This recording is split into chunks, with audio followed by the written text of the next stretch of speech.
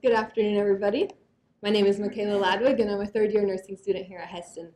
And it is such a joy to be here today because I have the opportunity to give testimony to the glorious works of God in my life.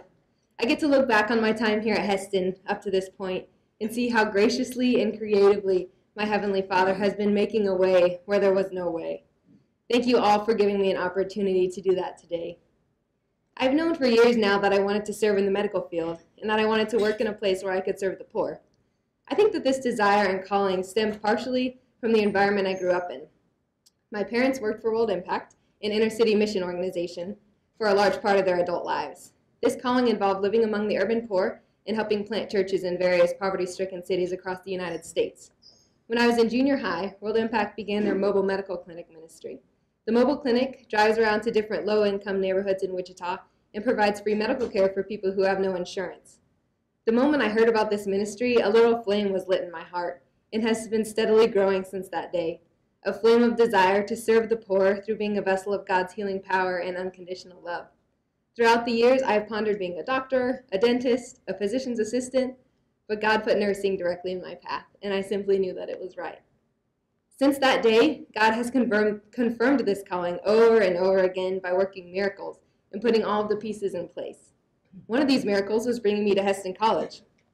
Whenever I tell someone that I go to Heston College, the response is usually, "Huh? I have never heard of it." And that was about my response when I was told about the college for the first time. Dan Harrison, the women's basketball coach, was recruiting me. Up until that point, I did not think I was going to be able to play college basketball, but when Coach Harrison told me about the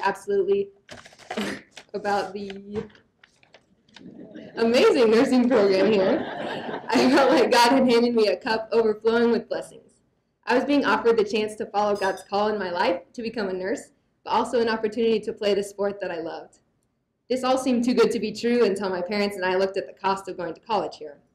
We've never had very much money, but thanks to the great provider, there has always been enough.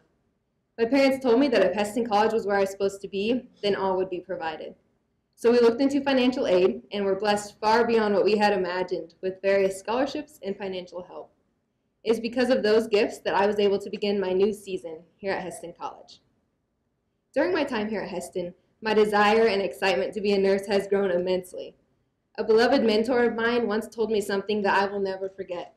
She said, "The kingdom of God is everything you never knew you always wanted." I'll say that again. The kingdom of God is everything you never knew you always wanted. During my first semester of nursing school, I finally understood this little phrase for the first time. I was at clinical and a patient had just had an accident. As I was cleaning up urine off of the floor, this huge wave of joy and peace and affirmation swept over me. And I remember smiling from ear to ear and not being able to stop. I knew at that moment, crouched down on the floor, that there was nothing I would rather be doing. There was nothing that could make me feel more fulfilled or happy. I knew that it was because I was living in the will of the Father. The kingdom of God was in that place, and there is no place I'd rather be. I tell you this story to convey to you the truth that when God calls his children to do something, he will not change his mind. He will do whatever it takes to make his dreams for our lives become reality. The wonderful thing is that my lack of faith or trust in his power has absolutely no effect on his ability to fulfill his purpose for me and to do mighty things in my life. There have been many times over the past couple years when I have allowed Satan to fill my heart and mind with lies.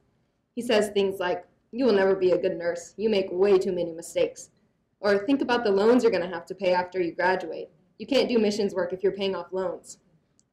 But it is in those times that my Abba Father breaks in and pours truth and identity into the wounds brought on from Satan's lies. He reminds me that I am a beloved daughter. He lifts up my chin and says, "Makayla, I believe in you." If God believes in me, in the dreams that he has placed in my heart, then who am I not to believe? If God is for me, who can be against me? I am at Heston College to become the very best nurse I can be, but more importantly, to become the best Makayla I can be. Each day, as I interact with people, listen to lectures, and spend time with my Heavenly Father, I learn about my identity as a beloved daughter of God.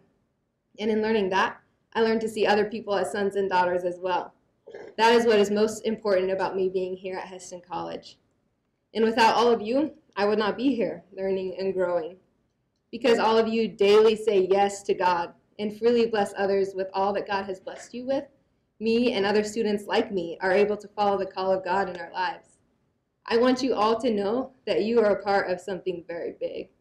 You are helping to bring the kingdom to dark places. Thanks be to God. In closing today, I'm going to read a word of praise from the book of Jude. Now to him who is able to keep you from stumbling and to present you blameless before the presence of his glory with great joy. To the only God, our Savior, through Jesus Christ our Lord, be glory, majesty, dominion, and authority before all time and now and forever. Amen. Thank you.